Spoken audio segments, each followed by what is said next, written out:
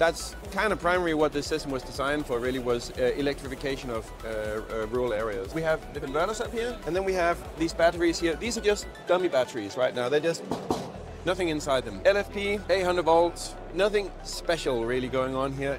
Air-cooled.